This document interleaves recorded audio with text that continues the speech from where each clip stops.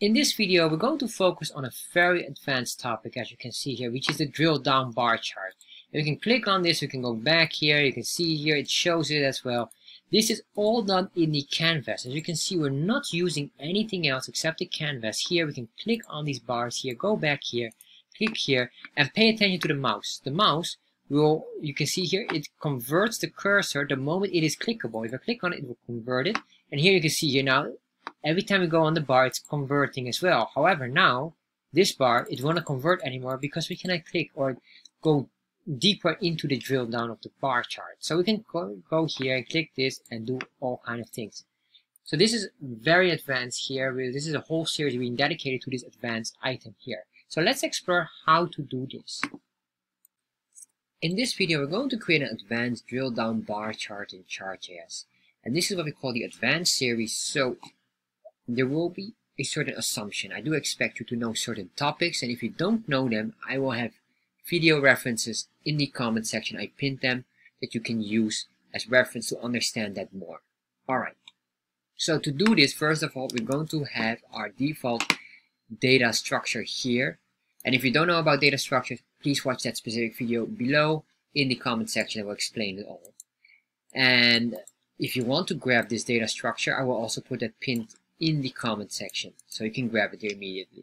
Alright, so we have this here because this will be used in here. And basically what it does is a breakdown of 3 browsers, Chrome with their colors, how many users and market share, and etc, with the versions, how many people are using certain versions. You can see here this is Firefox and this is Safari. So of course this data is just fictional, so we're going to use this fictional data and to create our bar chart right now. So to do this, what I need here is I need to go to chartjs3.com, getting started, and if you might see this here on Google Chrome, I get this error. Anyway, we need to copy here the default code. So I'm going to scroll down here, copy this default code here. If you want to understand what this code does, please watch this video that explains the JavaScript of that code.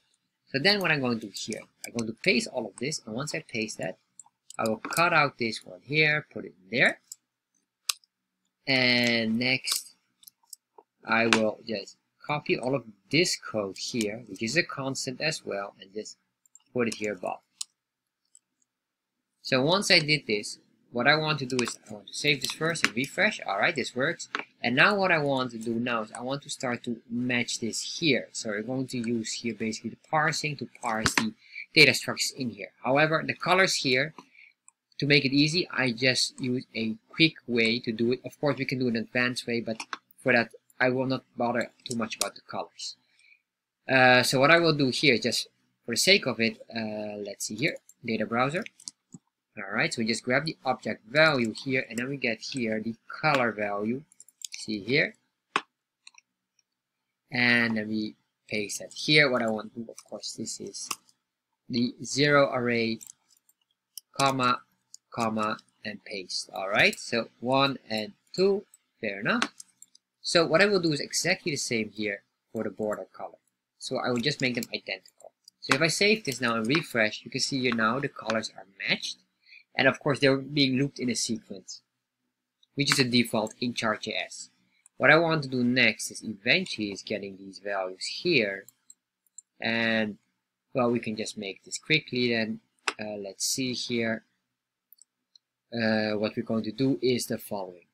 So we're going to grab here the user values, and here of course the browser values for the labels.